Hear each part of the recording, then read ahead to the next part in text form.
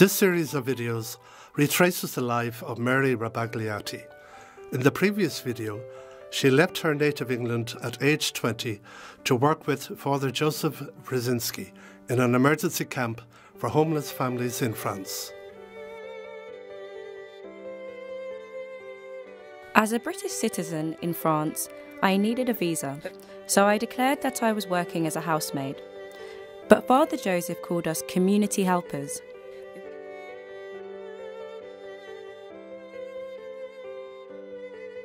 We were there day and night during weekends and all week long, but with regular hours for our work, just as any workers have. That regular rhythm of life had so often been missing for people living in deep poverty, when you're never sure at what time you might be able to eat or how you'll be able to provide a meal. But school hours are regular, so we'd start at 8 AM every day and always finish at the same time in the evening. When the children went to school, by the time they got there, their shoes were caked with mud. They used to hide their muddy shoes on the side of the road and put on clean shoes because otherwise they got into trouble with the teachers and other students for arriving in such a dirty state. Children do like walking in the mud, but they also like to be warm, sometimes, and to have dry feet. The water in the camp was cold, and you had to go outside and walk several hundred yards in the mud and bring back the water. It was very hard, and many people's homes were in very bad state. And so were the children, and so were their clothes. Yet the children were expected to go to school, and when they appeared in dirty or ragged clothes, obviously they were treated as though they were no good children, and their parents were no good. So everything was done to try to make it possible for the families to live with some kind of beauty around them, to have the things that they needed in order to live decently. Father Joseph had started by building a nursery school and a library and a chapel. These buildings, they weren't palaces, but they were certainly a change to the rest of the camp. These were places where he wanted people's minds to be opened, to give them a chance to think and to do things that would enable them to express themselves to others. The Women's Centre was a beautiful room. It had washing machines. It was like any laundrette, a place where people talk to each other. You're out there, scrubbing all the stuff, talking to each other. I got to know a lot of the mothers, and I saw how hard it was. Very often, the young girls would come in and do the family washing, and I understood what a hard life they had. Having to take responsibilities for their families, the elder daughters were often working very, very hard. Even all living in those conditions, there are the clean people and the so-called dirty people. Some people came with beautiful white sheets and clean clothes, and some came with filthy, dirty sheets and dirty clothes, crawling with bugs and lice. I was told that the laundry should have a place of honour for the women and the young girls with the dirtiest sheets and with all the bugs. Not just that, they should be allowed in when nobody else was there. It was not that they should be there instead of the other, but that they should be respected just as much as the others. And as you can imagine, some of the clean people thought they were better organised. It was true that to keep clean, they really had to struggle, and they worked and worked. But it wasn't easy for the cleanest families to agree that their laundry should be washed in the same machines, and that they should share a room with those who had the dirtiest washing. This is what ATD was about, right from the beginning, that we should welcome the most and judge the least those who have the most difficult time, because they are judged by everybody.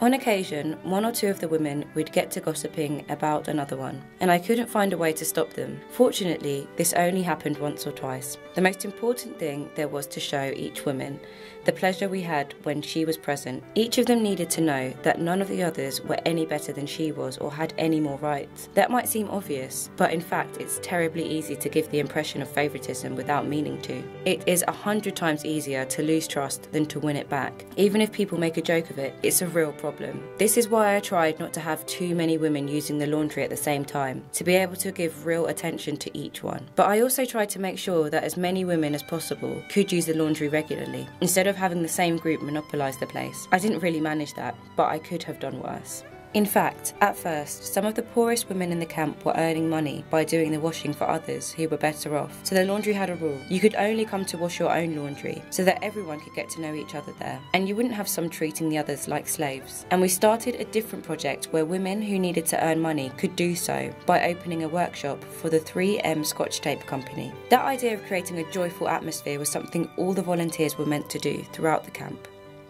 We did manage to have joyful times together, and ordinary times, but there were also times of despair and violence. There were families who never came out of doors. It was very important for us to meet them in order to know what they were suffering. They live a terrible life. There were other families who were constantly fighting. Everybody argues, especially when life is difficult. It doesn't throw people together, it throws people to argue against each other. Once they called me out in the middle of the night because a man was destroying his own home with an axe. This man had spent the previous months doing everything he could to try to fix the place up, to make it a home his family could be proud of. And suddenly one night he gave up and just smashed everything. To smash something in your house is a sign of somebody in great distress. When you couldn't do anything else, you couldn't protest, you had to break everything up. So his neighbours came to get me, but at the same time, they said to me, "Don't go near him, maybe he'll hurt you." But no one dared go up to him, so I finally did, and we ended up sitting down together to talk. There wasn't anything I could do for him, except maybe just to be there at the right moment. That night was so hard for his neighbours. They couldn't bear seeing him destroy his own home. That's why they called me. Our presence there as volunteers meant that we could be there when life was impossible. There was nothing much we could do, except to be witnesses, and to make sure people didn't destroy everyone around them. It was a rotten place with a bad reputation, but we built this fantastic youth club with the help of summer volunteers. The youth movement of ATD started with an English volunteer, taking cars to bits, and he did it with the young people, and they were learning through it. There was no refuse collector, so what they did was to go around pushing the dust cart to collect people's dustbins and charge them a few centimes for each bin. Collecting rubbish was a way for them to do something useful on a Saturday afternoon. But it was a community project as well. And the youth club they built was beautiful. It had a dance band and everything. It was the time when bands were starting and all the local kids came to it. It was the best club in the area. It immediately changed the idea of the area, the idea that there was nothing any good. It looked the best, and it was the best. They had the best dance on a Saturday night. It gave a completely new image to the young people and what they had to offer.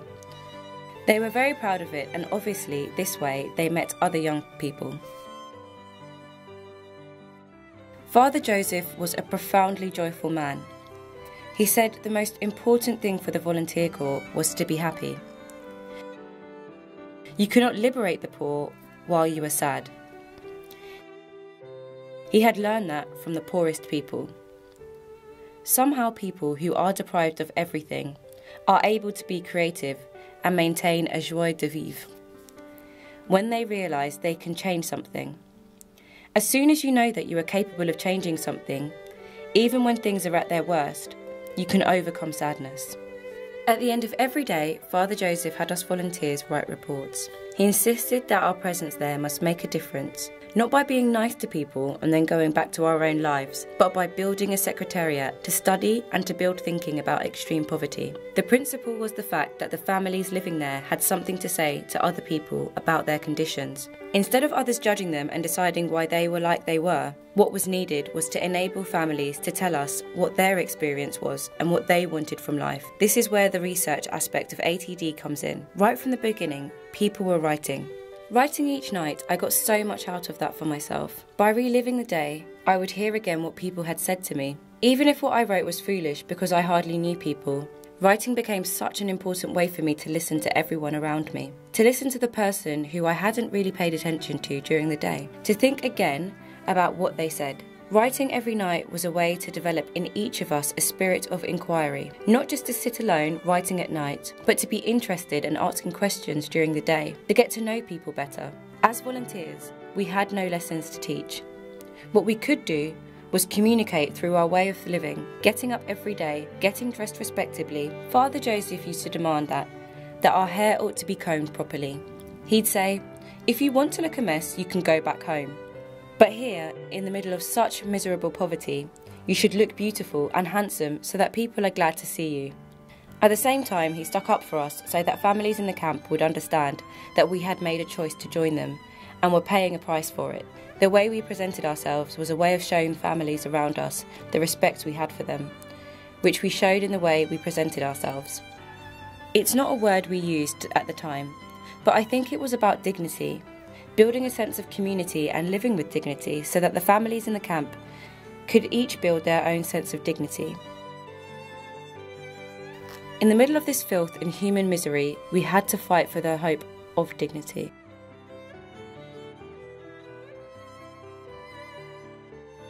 This has been the third video in the series, Fighting for the Hope of Dignity, drawing Mary Rabagliati's life.